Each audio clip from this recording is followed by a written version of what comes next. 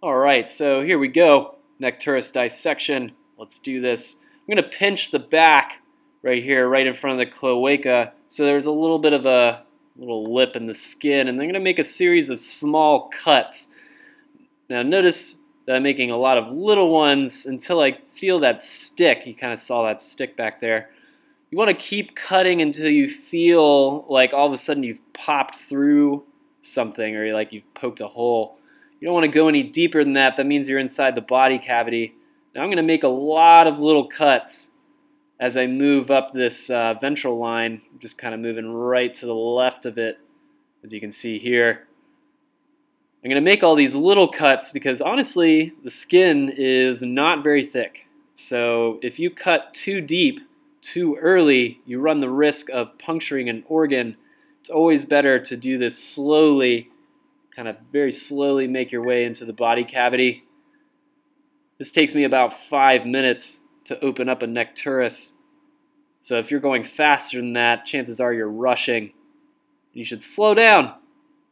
Stop that thing you're doing and think about what you're doing. All right, so I'm going to continue moving up just to the left. The reason I'm going just to the left is so that I avoid most of the major organs. I don't run the risk of puncturing anything, because nobody wants that. So I'm going to start making the lateral cut now. So the lateral cuts are actually pretty hard. The reason for that is you're kind of going against a lot of muscular tissue up here. So sometimes it helps to lift up the skin so you can get a better angle on the cut. Now again, I'm going to make a lot of really little cuts. I'm not going to try to do this all at once. Just little cuts. I'll do the same thing over here.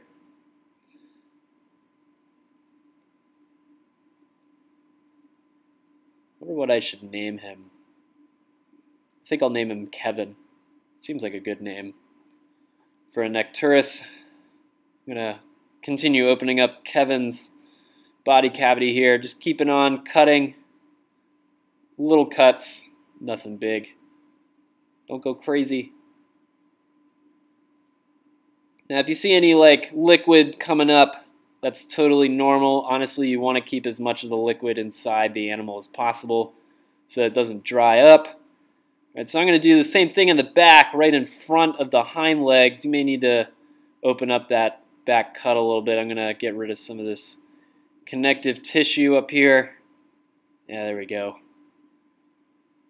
There we go. Yeah, so we're going to cut a little bit more, and then I'm going to make that lateral cut in the back. That way we'll have two flaps that we can open up so we can get inside this necturus. Or Kevin. Don't worry, Kevin can't feel anything. He's already dead. So again, going with really small cuts here. Be careful because this is you could puncture a couple of the organs down here. The ones near the bottom are pretty fragile. Small and large intestines included. Don't want to puncture those. Make some more small cuts. Now you'll notice that I've kind of been moving around the room, and it's a little hard to see what I'm doing there. But you'll notice I'm kind of moving around the table.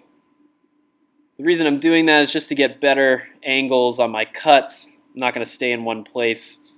So you may need to move around a little bit. Alright, that seems pretty good. Might open it up a little bit more.